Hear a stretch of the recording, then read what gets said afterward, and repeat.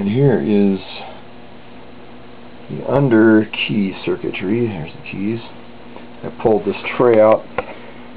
You can see the tray just kind of bolts right into there on both ends. And this other thing that we saw previous goes right in the front of it there. But all that circuitry is underneath. Those are all filters. See, they have a transistor and a few capacitors on each one. I'm sure those are wave shaping filters, and these are mixing pieces over here for just resistor packs to distribute the footages and so on. And so that is pretty much the complete circuitry on this thing. You've seen the board over here, you've seen the LFO, you've seen the generators. That is the overview. Now I'll put up a video also of the Bauer organ while we're putting this one up, because they're very similar. They have the exact same coils, and the Bauer only has 3 cards per, I think, on it. Can you see the resistor? 3rd card over, right there is a resistor. It's really bad focus. Anyway, it goes, there's a resistor, the one on the bottom in front. Parallel it with a 12 kilo ohm resistor to get a little more bass. Now it's a little more balanced. That was pretty weak bass. I don't know why. It may have a bad electro, like I say, and I'm just not finding it. I checked the ESR on all those. They seem good. So I'm just going to put that little mod on it and call it good for now. Here's Mike and Bob looking at the new, well, the old, new, the freshly refurbished Fender. Well, hold on just a second. Let's do a quick sweep across here. This panel had some real problems. They had melted something in here. I mean, it was quite deep, and this material is so you can melt it and actually drag it around and do some repairs. It really looks pretty good now. It's starting to look like a knot instead of a big wand got laid on it and melted down. It's the woody. And I thought we had 2 of these, but actually this fell off, and underneath it is a plastic impression. And as I look close to the plastic, of course, it was very bubbly and messy, and I'm like, well, that doesn't look right. And oh, that's it. That thing sticks on top of it. I thought we had 2 logos. I thought one was from the stand. Yes, what is that? Spilled something on it. But anyway,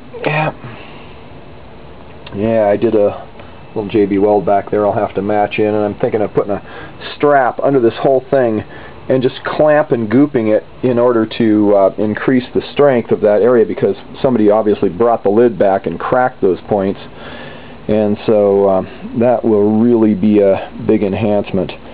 But yeah, this thing is cool. Here, Mike. Oh. Yeah. It's got the A and B, or A B. You can flip. I think I showed you that one. Showed between the 2 voices. Very tierce voice there.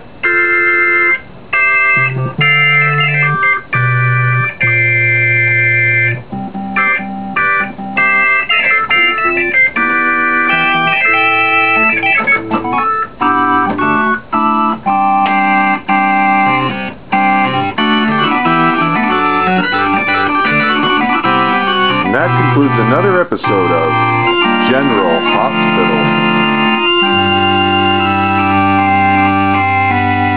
Let's see, we were in a real mood scene there. I'll save you a little, Missy.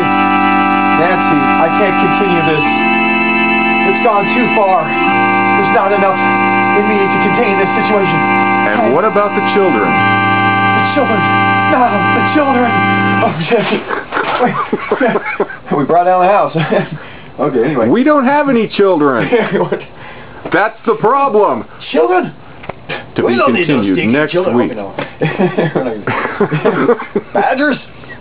Don't badger me about the children. No stinking badgers. Yep, yeah. And for anyone who hasn't seen Weird Al and UHF, that's related to that scene where he's, yeah, anyway. Okay, so that concludes our first episode. I'll try to do something in the studio with it and get some good song down with it before we sell it if we sell it. Captain's Blog Starmaster date to, what is this? I've been working on it for almost a week here. On and off, but added a little variable resistor right there. You just pull the 220 ohm resistor that sends across right there and add a 470 there that you can vary to.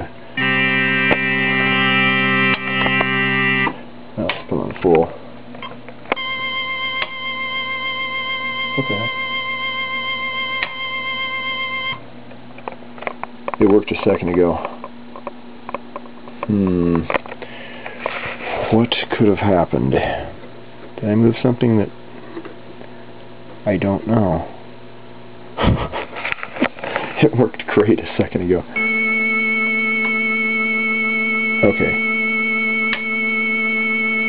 I hear a pretty good difference there, but probably didn't hear much there for a second. Something intermittent. Maybe that resistor's a little dirty or something.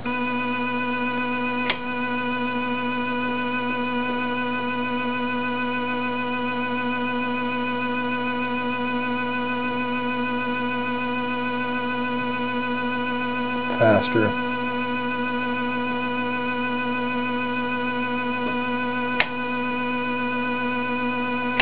It's quite a bit better. Yeah, it's definitely working better. Yeah, we hear a pretty good jump in the vibrato. You just could barely discern any difference. The 220 ohm wasn't enough to lift it. You could put a bigger resistor there yet, I suppose, if you wanted to make it even more profound. Anyway, Bob Weigel, Sound Opera, and a little mod for your Starmaster if you're one of the 9 or whatever people that have one of these now.